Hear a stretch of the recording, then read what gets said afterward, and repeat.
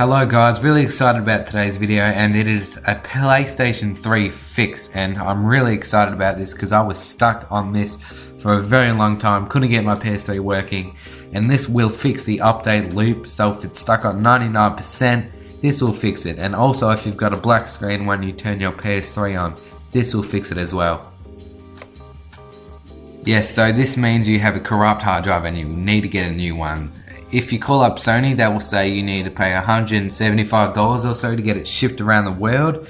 So what I'm doing now is flipping the PS3 over. You'll need to unscrew that, which is a blue little screw, and you might be getting scared that you need to disassemble your PS3, but don't get scared because it's easy and it's guaranteed to work. I mean, a corrupt hard drive is not normally easy to fix, but I've found an easy solution to do this. So unscrew that and rip that little piece of plastic off, which you will be able to put back on. So just pull it out. Simple stuff here. You'll pull out your hard drive and it'll have a little metal casing on it. So the normal PS3 hard drive will normally look like this. So that's corrupt. Might as well throw that away and never look at it again. That was most likely your cause of pain, and it would have been your cause of pain. So this is how to fix it. Go ahead, buy a new hard drive down at a shack or something. There's guaranteed to be shops around you that sell this sort of stuff. So it could just be a little home-owned shop. So go ahead, buy one of them. About 50 bucks for a 320 gigabyte one. You don't want to get anything over 700 gigabyte, or else it won't work. And here you see me screwing out the screws of the metal casing. So this is, again, easy stuff, guys.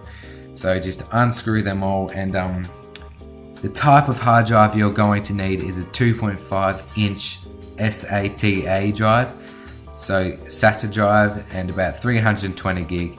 Really cheap, 50 bucks, and it's easy stuff.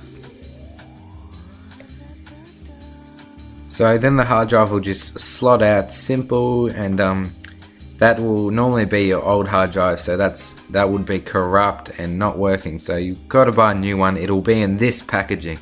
If it is not in this packaging, do not buy it, or else it will probably have already been used.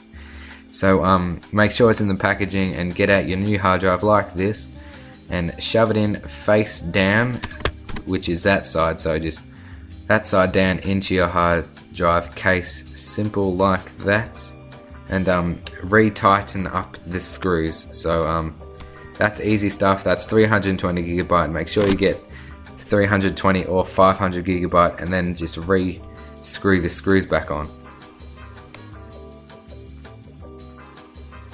Alright guys, so after this you will need to format it, but that's easy stuff. And for now, we're just going to get the new hard drive in the casing and put it back in the PS3. So this will make it good as new if you have a faulty hard drive, and it is so easy and it will save you a lot of pain. Just slot it in like that, back in, and there you go, brand new PS3.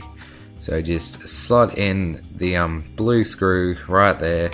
So now you'll have to go ahead and download the firmware, which is like the software for PS3. So look up PS3 4.41 update, or whatever type of PS3 version it's up to, and click on the official PlayStation website one, because that's the one you can trust, you know.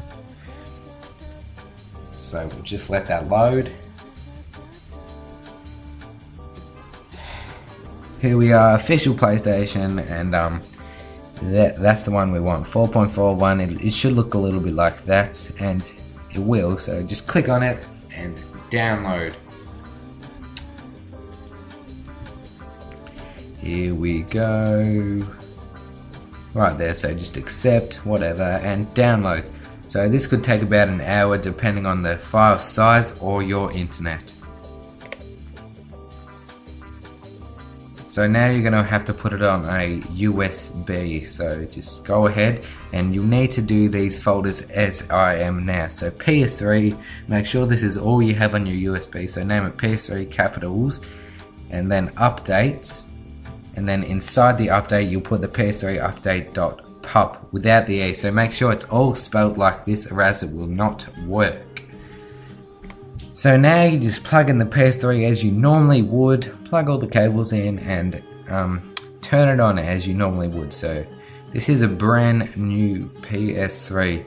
It's not going to come up now because I've already done it, but it will come out with a format thing. Like, you need the correct formats for your hard drive, so don't worry about that. Insert your USB and then it'll come up with a prompt that says hold start and select for 5 seconds, and once you do that it'll format it completely with the 4.41 update. So it'll be done. No update loop, so don't worry about that. This will fix the update loop and the corrupt hard drive. So that's all the one thing really. The corrupt hard drive leads to the 99% freeze and the black screen, and it might lead to a couple more, so I'm not sure. But this is one of the main internal issues with the PS3 because the firmware is not strong enough to get over 99. So that's a problem with Sony, and there's nothing you can do about it. So you'll need to buy a new hard drive, and it'll be working good as new. And you may have noticed before it would have been laggy maybe, and it will come up with lines at the back there, and they will stay like that for 5 minutes. So this will fix all lag, and it's almost like an update. You update your PS3 and you can get a larger hard drive space. So mine's 320 gigabytes. It was updated from 60 gigabytes, so it will hold more space. And then you'll be able to play whatever game you want and sign up again. So that's about it, guys. Just a couple of important notes. This will erase all data on your PS3, so it'll get rid of all the campaign data and shit like that. But you will still have all your online data, which is all you need. So you got all your friends and I don't know, COD stuff if you would like to play COD. And then you have another important note: don't buy the hard drive if it is not sealed in a bag like that, or else it will more than likely have already been used and it will not work. That's just my guess. And I hope you guys enjoyed the video. It certainly helped me out, and I really hope it does help you guys out. I just went ahead and discovered this myself about the hard drive, so it's simple stuff. I hope you guys enjoyed it, and goodbye.